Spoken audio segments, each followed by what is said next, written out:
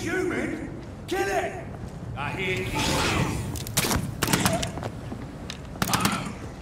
Die, beast!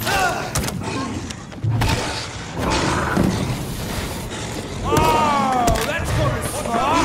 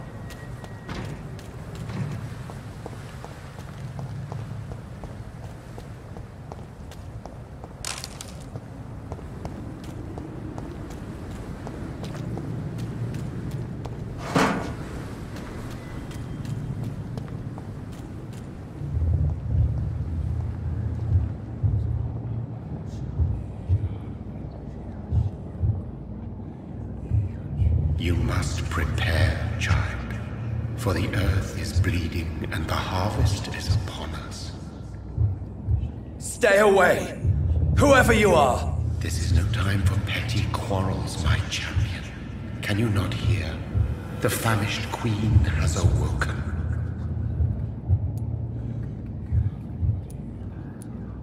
I am not your champion. But of course you are, son. As surely as you are the blood of my blood. I had to kill Mary. I have known your pain, child. Do not succumb to... Silence! I dismiss you, now! The land calls for a champion. All and everyone needs you. Silence! I'm tired of all these puppet shows.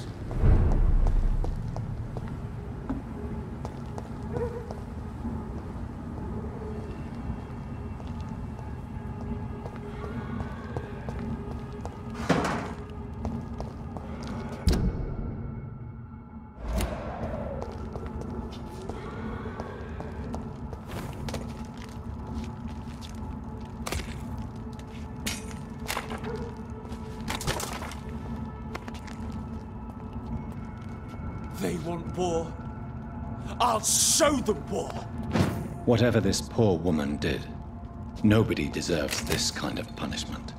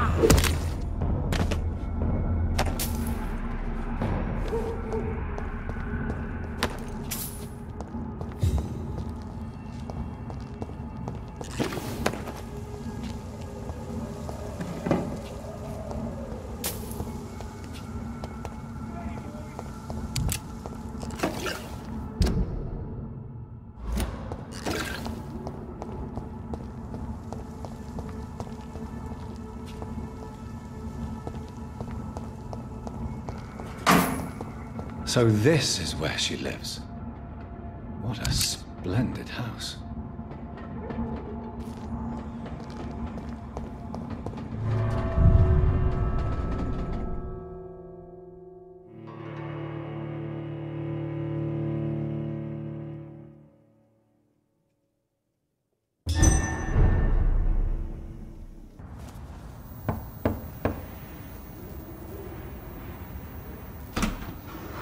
Dr. Reed, welcome.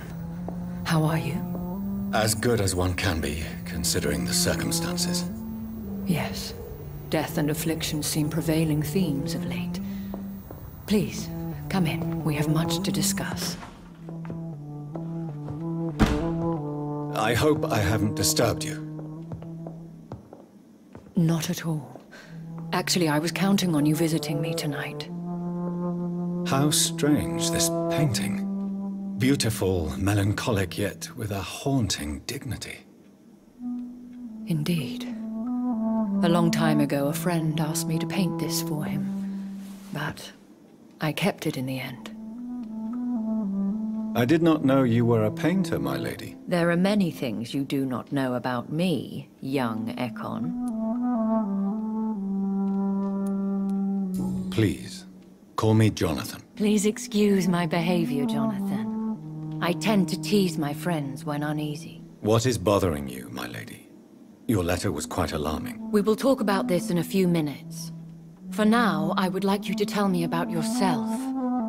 How have you been since we last met, my friend?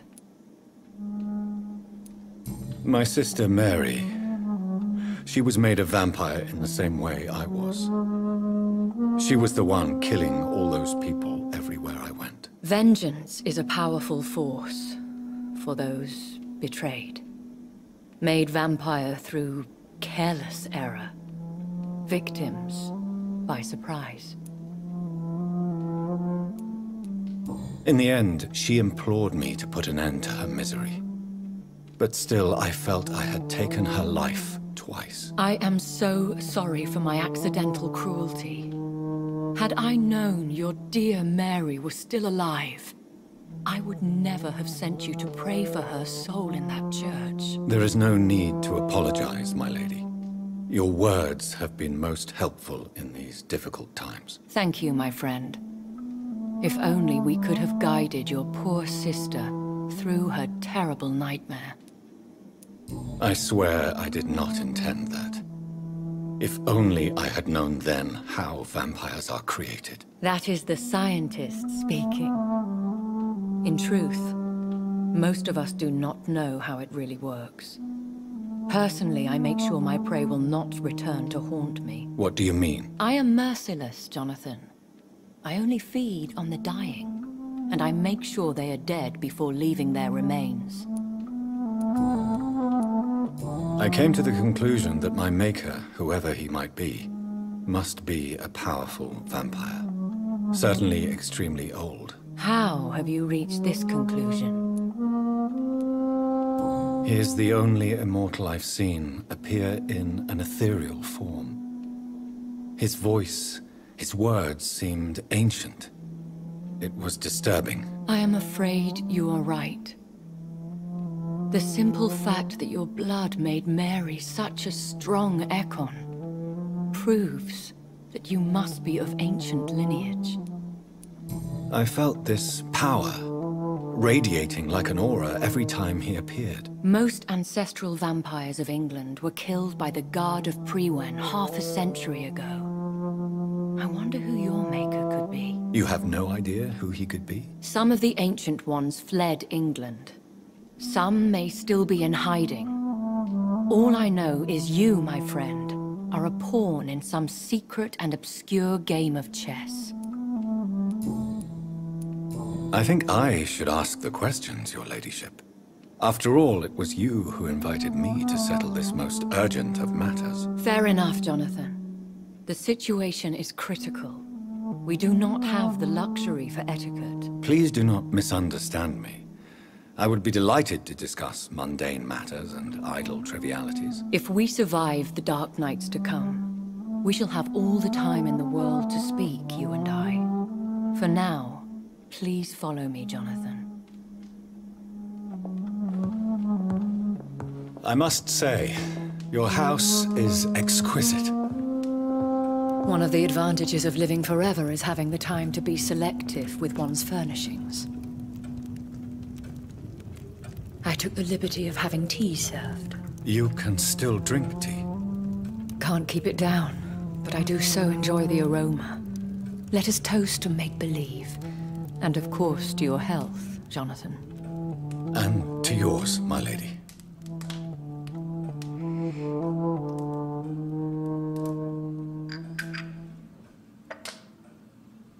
Please, call me Elizabeth.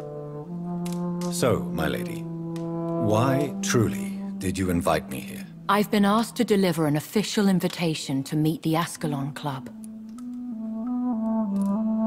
Who are they? Really? They are the embodiment of vampire law in Britain. Some say they influence the destiny of the Empire.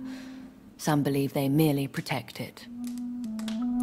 How many are they? Only a small number of powerful and deceitful immortals. All of them entangled in a sticky web of shadow cabinets, influencing trade. Will they fight the Guard of Priwen? I doubt it. Fergal was Lord Redgrave's executioner forever and a day. By defeating that beast, you deprived them of a powerful weapon. Why use you to contact me? Because they know we are close. The Ascalon Club has many spies. Their main occupation is gathering information, and then deciding how to use it. Have they threatened you in any way? Not at all. Their message surprised me at first. But it is only logical, considering the critical situation in London. Why not ask for your help? Since you are obviously a powerful and influential immortal yourself. You have to understand that I am invisible to the eyes of Ascalon, for I am a woman. That suits me well, as long as they leave me alone. Should I trust them? Of course not. Do not misunderstand me. They can be very useful, but I believe their long-term goals differ from yours. Why meet them then? Because nothing truly important can be achieved in this city without their consent. They could be powerful allies in this current situation. Should I lie to them? We all lie, Jonathan. It falls to you to choose your behavior. The most important rule is to show them due respect. They have done nothing but impede my investigations since I became known to them. Why would they want to see me now? I guess they now see you as Ascalon material. They must have found out what happened to your sister. Proof of the potent blood flowing through your veins. I'm not sure I can accept their invitation. I have seen their handiwork. How Fergal the Beast imposed the club's law. You have no choice, Jonathan. Even I would not openly defy Lord Redgrave, the chairman of the Ascalon Club. What can you tell me about Lord Redgrave? Who is he? Lord Redgrave is the founder and chairman of the Ascalon Club. Most mortals know him as the Earl of Bristol. He is rich and extremely influential. Have you met him? Only on rare occasions, for he never goes outside the club. And women are not awarded membership, even immortals. How old is he? How long has he been a vampire? Lord Redgrave claims to be the progeny of William Marshall, the most valiant knight who ever lived. If that is true, he could be very old. How powerful is his reach? The Ascalon Club may be the most influential secret society in England. Not all its members are immortals, but they are all very powerful.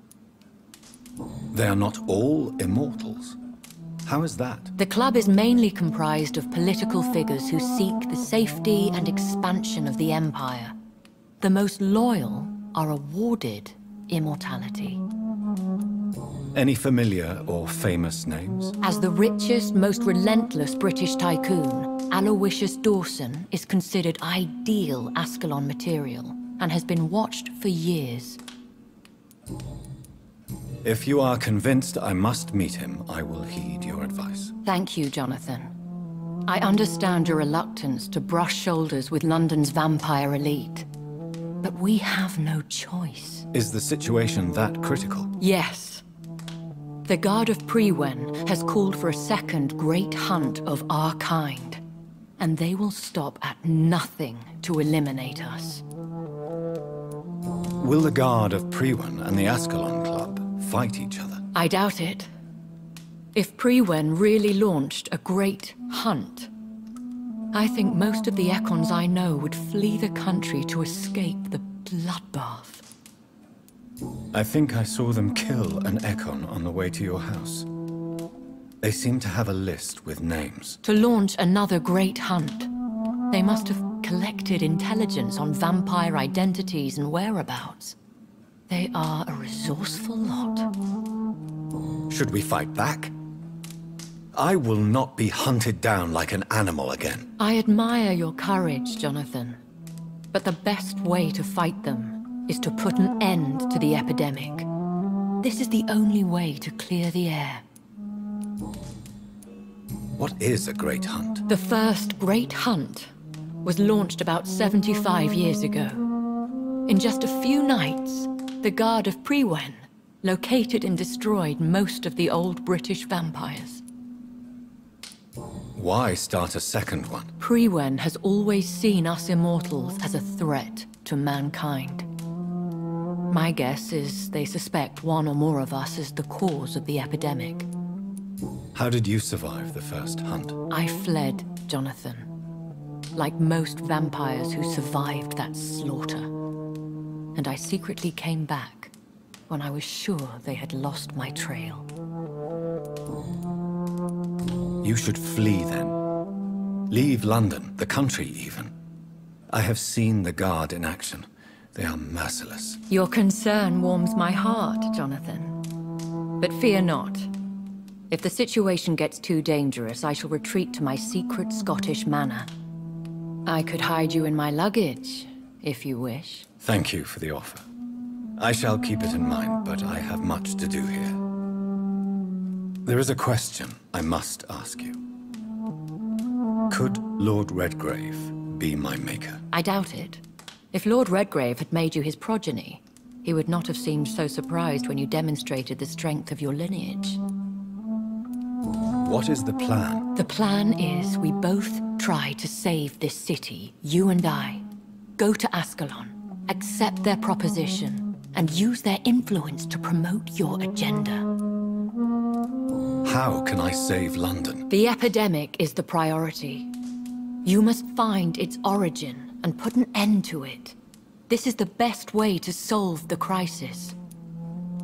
What will you do? I still have contacts and old friends in this town. I shall make some inquiries and attempt to learn more of the situation. We need clarity. Will I ever discover the identity of my maker? Maybe not, Jonathan. We know for sure you were made by a powerful vampire, but most of those fled England long ago. Please forgive my bluntness, but I have to ask. Was it you? Did you make me? Oh, Jonathan. I know you shall always have a gnawing doubt about who made you an immortal, but I swear, I had nothing to do with it. You have no idea at all? You seem to know so many things about the secrets of the vampire underworld. Even if I had my suspicions, I would not dare give you a name so soon. All I can say is this. I will make inquiries and keep you informed. One day soon, I will have to find the answer to this mystery. And I shall help you in your research, I promise. For now, you must go to the Ascalon Club and play their game. Will I see you again at the Pembroke Hospital? No, you will find me here if you need me. I shall conduct inquiries alone, and we can then share our discoveries. Will you not visit Pembroke again? No. I must remain discreet and avoid attracting attention to Pembroke Hospital for the time being. But how will you sustain yourself? I shall not, Jonathan. Fear not. I'm used to it. When will we meet again? As soon as you meet Lord Redgrave, I suppose. Fear not, my dear. I shall only be a heart's beat away. I want to thank you for all your support and your help, my lady. Could you do me a last great favor and call me Elizabeth? I should be honored, my lady. Then it is settled. Finally, some good news in these dark hours. Thank you. I appreciate the advice. I had best prepare myself to meet this Lord Redgrave now. How thrilling to meet the Earl of Bristol in the flesh, so to speak. Something tells me you're not very keen on the man. Don't get me wrong. The gentlemen of the Ascalon Club are honorable, but their attitude and opinions are somewhat antiquated. I see. As long as they deny access to female applicants, I will leave them to their antediluvian considerations as to the natural order of things. Jonathan, promise me you'll be careful. Of course. But why the fear in your voice? Look at me, Jonathan. I am. I mean, really look at me, young Ekon.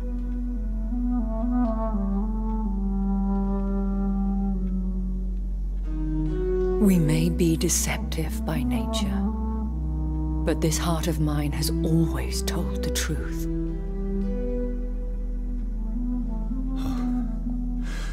Elizabeth. Go, my friend. But come back to me soon.